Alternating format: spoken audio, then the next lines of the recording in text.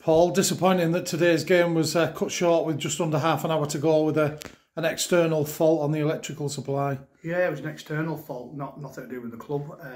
Disappointed that we didn't carry on really and then try and get it back on, because I think we still have enough light. So I just want to apologise to all the fans that have left the ground with 30 minutes to go. And normally in a friendly, that's the most interesting part, when sides get back to full strength towards the back end of the game. And we had Jack Wells and Sam Brooks, Josh Woods and Cressy and all them sat on the bench ready to go with 20 minutes to go, and we never got to see them. But again, in the first half I thought we were real good.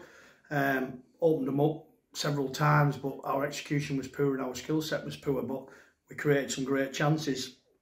They were full of spirit and defended real well, but our execution was poor. So something we've got to work on for the Wigan game, but we just didn't get to see our probably starting 13 towards, because we never got a chance to put them back on.